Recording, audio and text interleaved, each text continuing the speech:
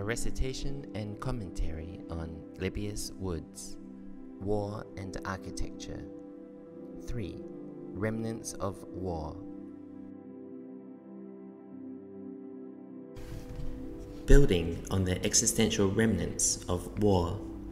Wherever buildings are broken by the explosion of bombs or artillery shells, by fire or structural collapse, their form must be respected as an integrity embodying a history that must not be denied. In their damaged states, they suggest new forms of thought and comprehension, and suggest new conceptions of space that confirm the potential of the human to integrate itself, to be whole and free outside of any predetermined totalizing system.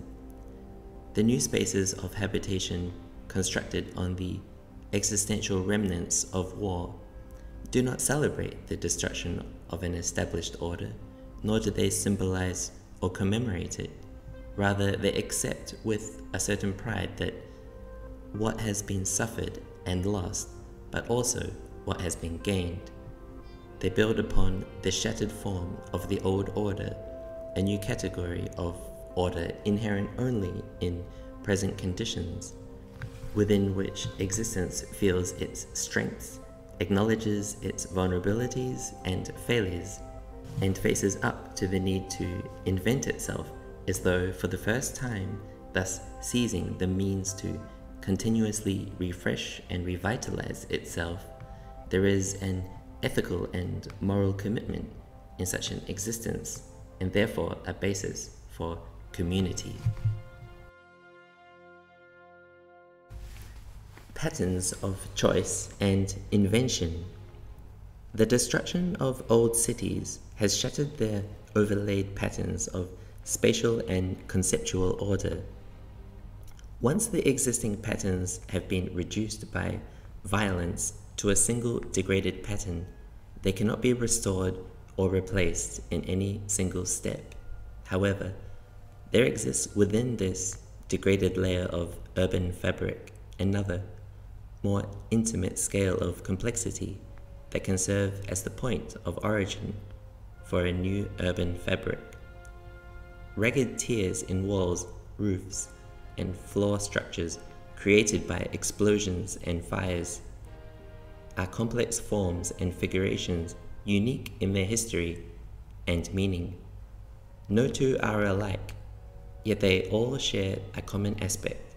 They have all resulted from the unpredictable effects of forces released in the calculated risks of war. They are the beginnings of new ways of thinking, living, and shaping space, arising from individuality and invention. From them, a hierarchical community can be formed, one that precludes the hierarchical basis for organized violence and war. Injections.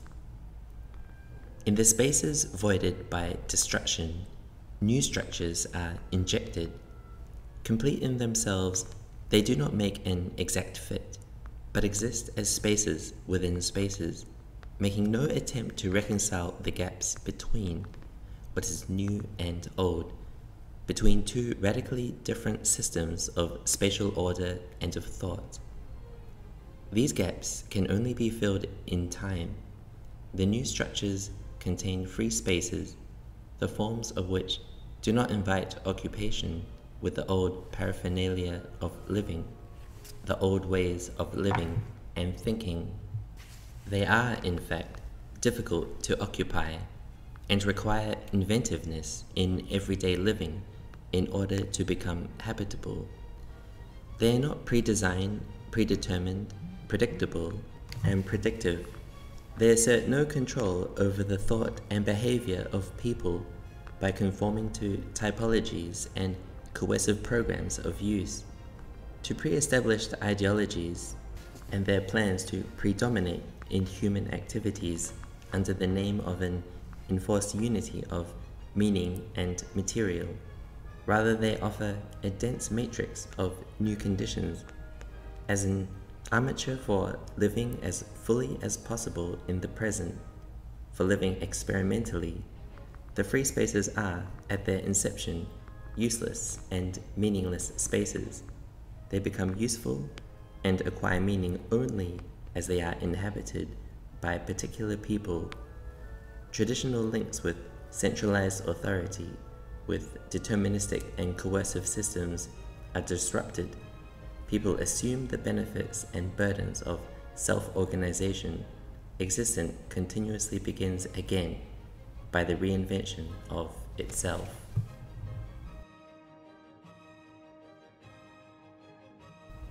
The Scab. The first layer of new construction shields an exposed interior space or void, protecting it during its subsequent transformations. Scab is an ugly word. It would be comforting to find pleasant metaphors to describe the processes of building on the remnants of war, but they would betray the character of the work to be done and the reasons for doing it. The natural stages of healing may not be pretty, judged by conventional aesthetic standards, but they are beautiful in the existential sense.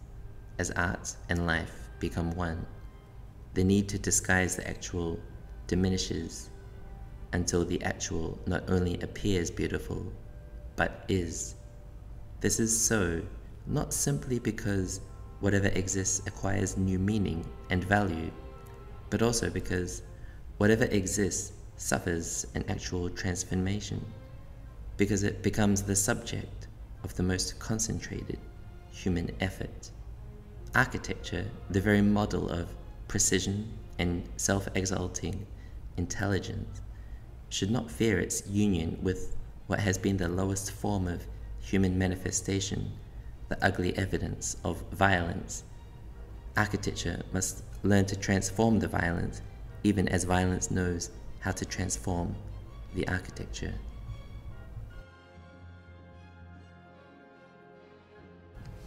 Solid state, fluid state. In the regeneration of urban life and its built fabric after war, the separate free spaces remain linked by the old city's fixed network of streets and buildings, disrupted and reduced, though they might be.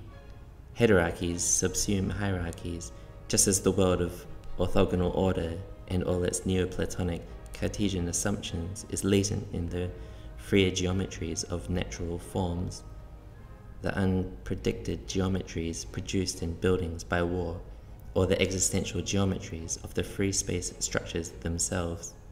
But the refiguration and the re-inhabitation of space is, today, only one dimension of an extended and ever-expanding human condition.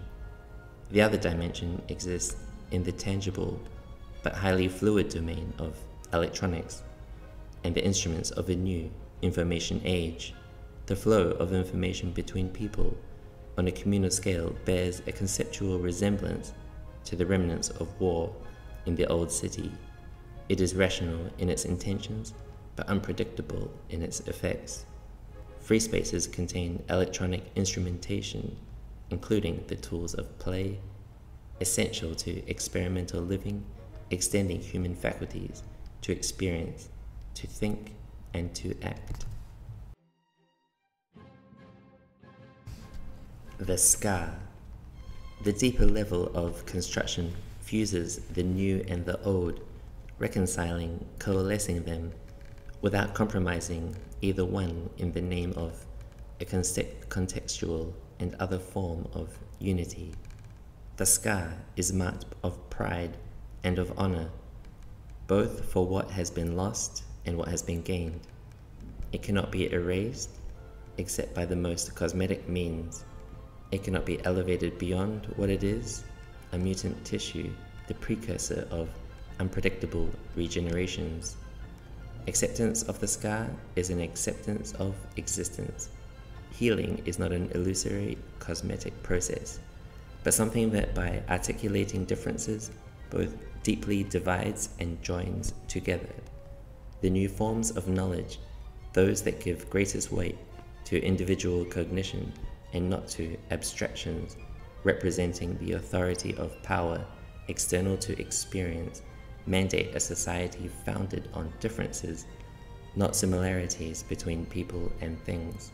The city of self-responsible people, of individuals, each of whom tells a personal, even private story, exhibit its unique scars, its transformations in solitude, which are a new kind of history. Increasingly, these will be stories of resourcefulness and invention, more and more distant from conditions created by conformity to social norms.